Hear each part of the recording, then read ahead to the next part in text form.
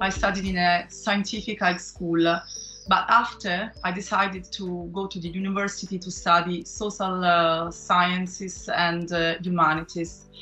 That's why I think that everyone of us is a hybrid, especially during the high school. You can have lots of interests, and this is the same, I think, for my students. We have to cultivate it, we have to boost their multiple interests, and so one approach is not enough to go to meet, to encounter all the curiosities of our students they have about the world around us. So I think that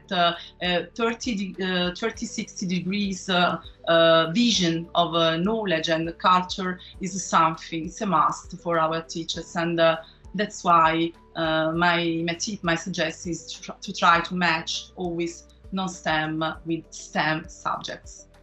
By adding STEM topics connected to real-life examples from science, technology, engineering, and mathematics to my classes of English, I boost my students' learning, which becomes visual, peer-supported, curiosity-oriented, and game-based. My students' learning being visual is a great asset because images and multimedia are the most powerful stimuli nowadays.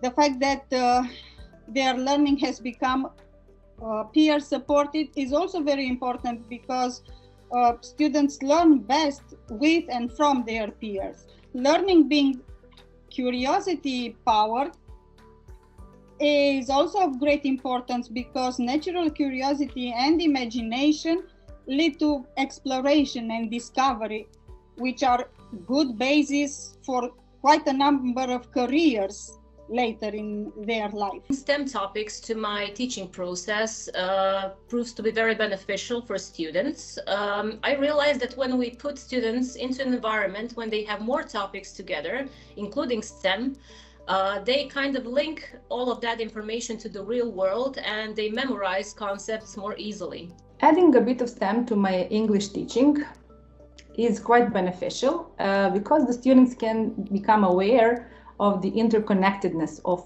all the things and all the subjects they learn at school.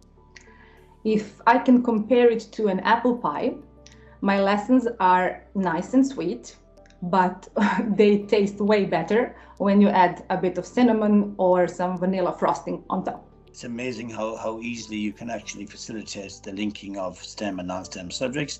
It's actually, it's quite natural, you know, that you, particularly in my case, I integrated geography, but I integrated geography with maths and ICT, and it was quite seamless. They actually worked very, very well together, and they coordinated, the collaboration between both ended up in a really rich lesson. So I would say have a go. It's quite straightforward.